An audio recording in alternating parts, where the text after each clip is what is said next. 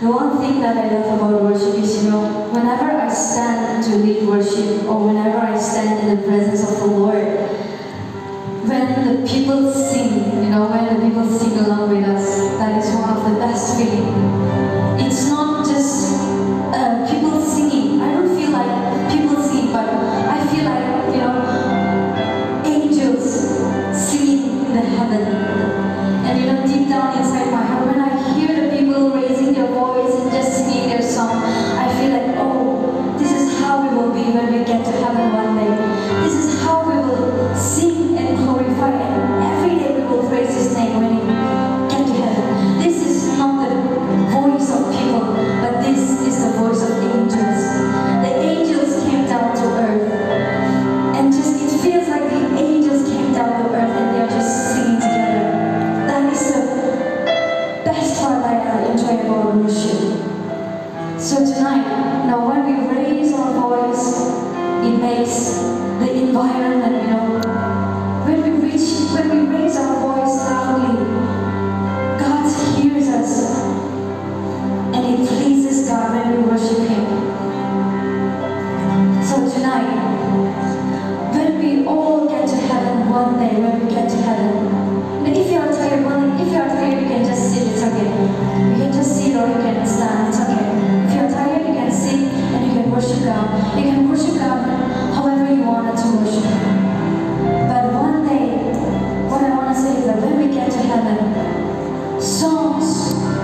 free like our daily bread. We will never stop singing. Every day we will sing in the gates of the heaven, in the Lord's place. So tonight, let us all sing this together, and let us all worship together. Let us all pray in our hearts and worship God together, and reach our voice to the heavens gate. And let us please our Almighty God. Shall we all close our eyes and just take a moment of what God He had done in our life, how much God had done throughout our life.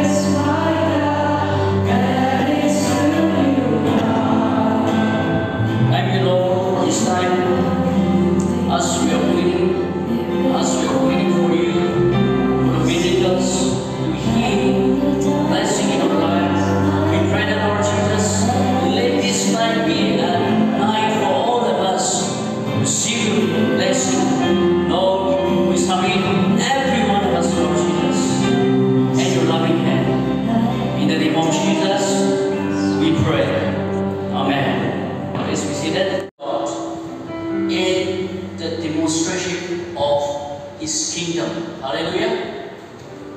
He wants to demonstrate the kingdom of God, the power of God, by using the healing. Hallelujah. But to receive that healing, we need to remove these three hindrances in our life.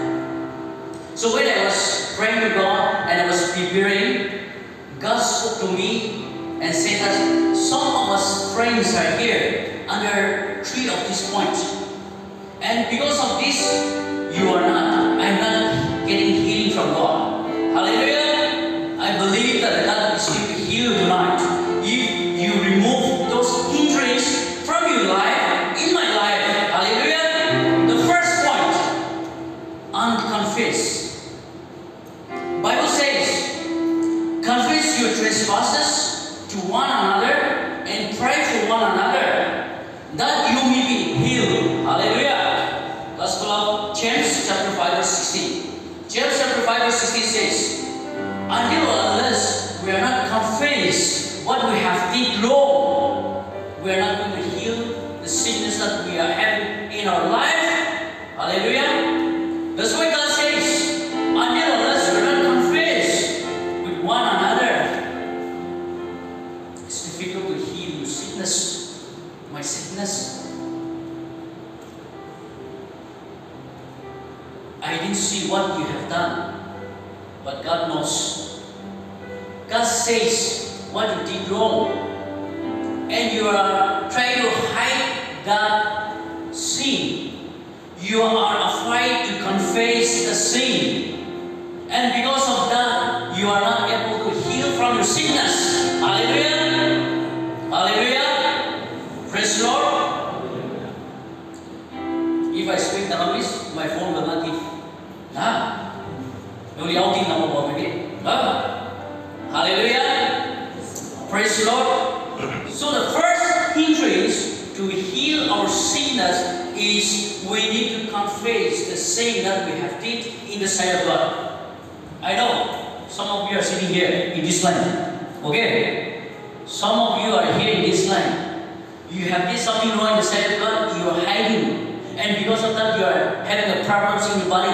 Hallelujah! Praise the Lord! God says, this is the night that to confess if you want to receive the healing from God. Number two, unforgiveness. Number two, unforgiveness. Jesus says that unforgiveness stands in the way of prayer. Seek reconciliation with the offender, the Word of God says. Until unless you cannot forgive to your brothers or sisters or your friends, that will be a big burden for you. And because of that, what happens? Sickness comes in your life. Hallelujah. Praise the Lord. Who am I saying? No sleep, no? Praise the Lord. No, praise the Lord. Will again.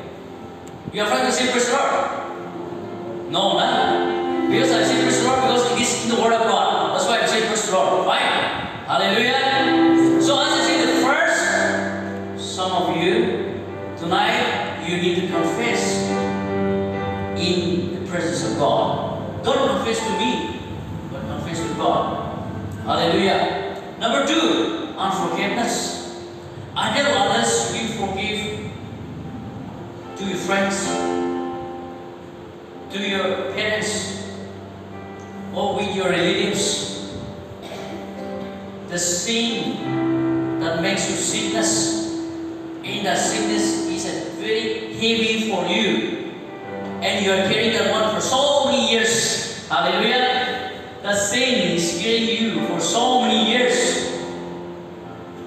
and you are trying to come out from there by yourself, myself. But tonight God says, it is not by you, it is not by your strength, but you have to come to me. Hallelujah. You need to come to me. Number three. Number three.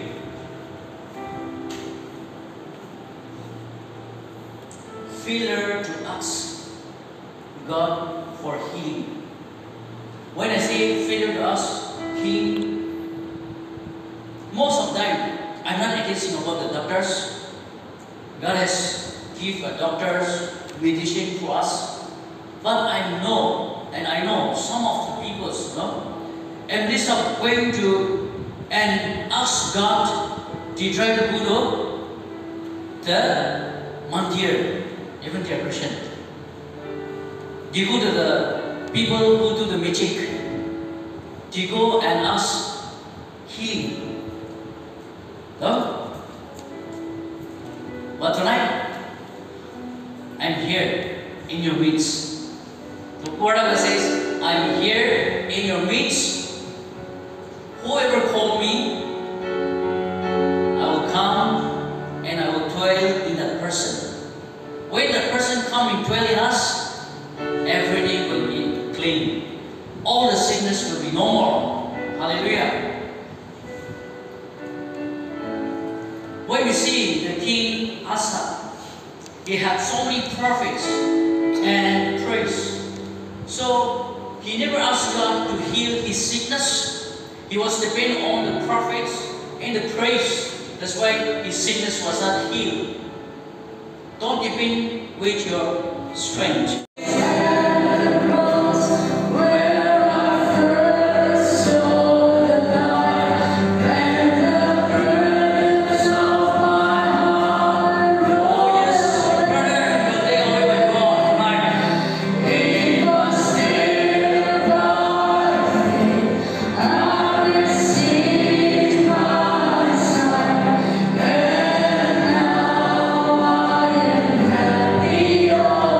Day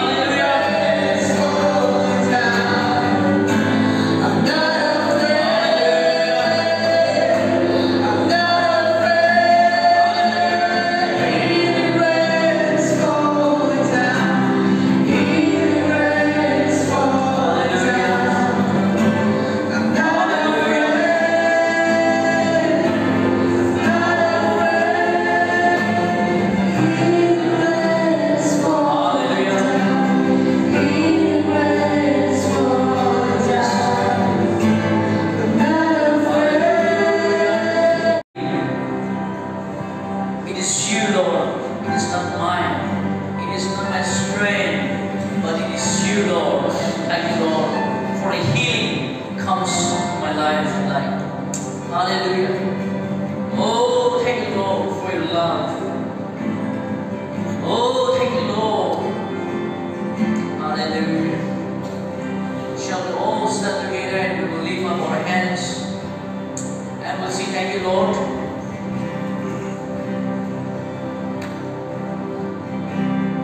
We'll say thank you, Lord. Let us give thanks to God. Yes, Lord. Hallelujah. Thank you, Lord.